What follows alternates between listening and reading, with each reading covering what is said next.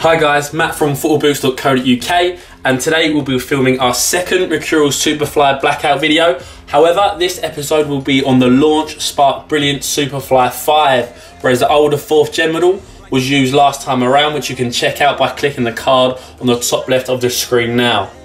Following these simple steps in this video will ensure you guys blacking out your own boots will not only do a good job, but also make sure you don't damage or ruin your favourite pairs. So although we've brought you a Superfly blackout already, this new Superfly 5 edition is pretty exciting as we're actually dyeing the Flyknit material for the first time ever by using a fabric dye solution we recently found for this exact type of job. A lot of you guys watching our videos have asked whether you can black out the Nike collar, so coming up is where you can see what you think. As always, there's an important step-by-step process to make sure your blackout job comes out looking sharp and professional, so watch the whole vid to get the details spot on. Let's get straight into step 1. Our Blackouts DIY kit was sent from Blackouts themselves, which you can find their product info in the description below, which came with 3 different bottles, an acid to take away the factory finish, a black dye to coat the boots, and finally a finish to seal the dye. Step 1 involves stripping away the factory finish with the acid to allow for the dye to soak fully into the upper. Just note that the boots must be incredibly clean or new if possible for a high quality coating. So we're using a cotton pad to apply the acid across the entire upper, and as you can see, the liquid actually takes away a layer of colour and dirt from the Nike skin, ready for the first coat of dye to be applied. Once done, leave to dry for 2 to 3 hours before continuing to step 2. Into step 2, and the boots are ready for their first layer of dye. We break it into separate parts as you need to repeat this step a few times. As seen within step 1, we're going to apply the dye across the entire upper, however using a brush this time around, and for a cool look we'll be blacking out just the pink blast medial side to start with and then attack the total crimson lateral side.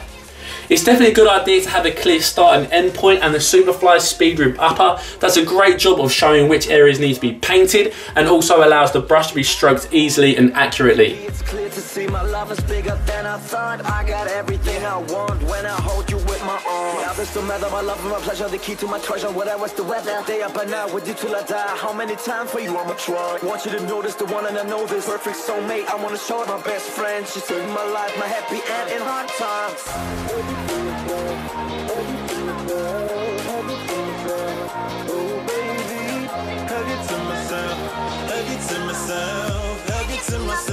Now the entire medial side Nike skin upper has been treated with its first layer of dye, it's time to try the fabric dye solution upon the exposed pink blast Flyknit areas at the lace region. As mentioned, we've also managed to find ourselves the products needed to black out the knitted material, which you can see on screen now in the white tube and bottle. One is the thick black dye called Bone Black, and the other is the milky liquid called Fabric Medium GAC 900, which makes it absorb and set into the knit.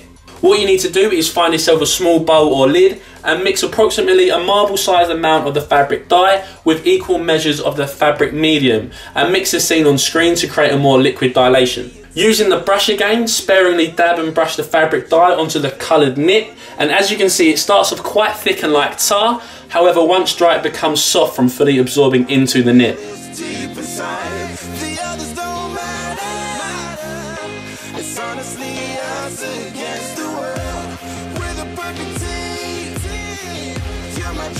Moving on to the total crimson side, and just for fun we outlined Nike's Volt swoosh to see what the boots would look like in an Academy pack theme, and then painted over the top for the complete first layer of dye. The exact same procedure of fabric dye was done on the exposed total crimson Flyknit, and once done you need to leave the boots aside to dry without direct sunlight or heat for approximately 24 hours, and make sure to wash off the brush or it becomes quite stiff from the dye itself. If you ever need a helper, you should know that I'll be there day and night. Nobody else can love you better. I'm here just to treat you right. You're the reason I'm alive. You're the only pain I can endure. And when you're not here, you're my dream. Vote in the poll card now to choose which design you like the best. The full blackout, the half black, half total crimson look, or the Volt swoosh design. We're only dyeing one boot to show the different look between the original and blackout edition, so keep watching for some on feet and comparison action later on. So still in step 2, we're going to do exactly the same as before by dyeing one side and then the other before applying another coating of fabric dye onto the fly knit material. We've made this quick speed so you can see the whole process in one clip.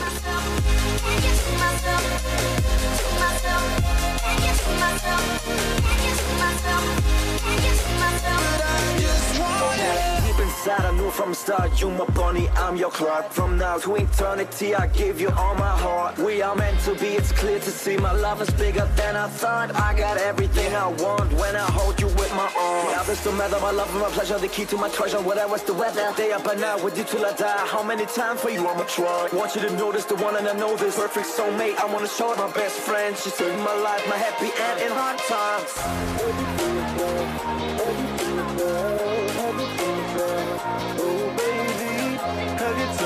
Although our Superfly 5s have a black sole plate, if you find some dye runs onto a different coloured outsole, then you can use the acid used as step 1 to remove it carefully with a cotton bud. One point is that you don't need to overly apply the dye during each coat. Carefully and sparingly is definitely the way to go.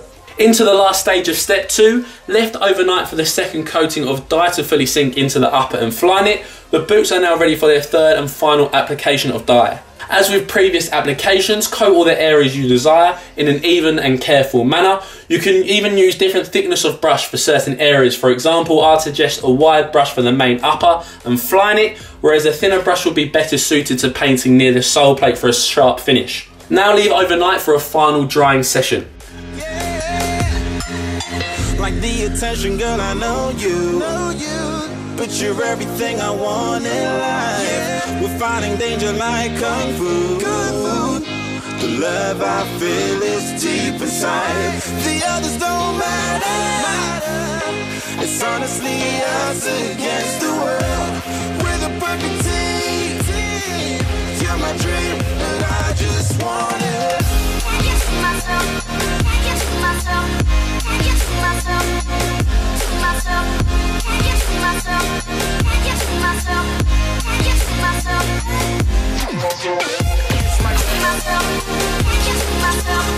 Progressing into step 3, we're at the stage where the upper and knitted material have received 3 coats of black dye and fabric dye solution and also sufficient time to dry. So it's time to apply the final finish, which has a milk-like consistency. What the finish does is it seals the dye to ensure it remains black throughout use.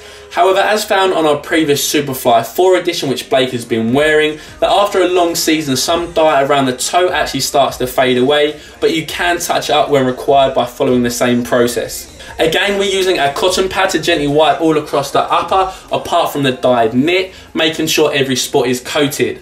And once completed, they're ready to dry overnight, and then you can show your mates one of the classiest looking boots out there. So guys, that's how to black out your Nike Mercurial Superfly 5s, and here's a final on-feet look for you.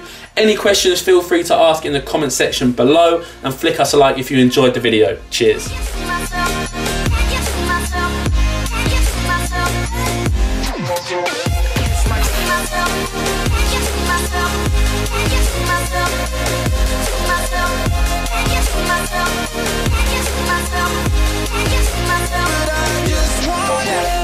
I knew from the start, you my bunny, I'm your Clark. From now to eternity, I give you all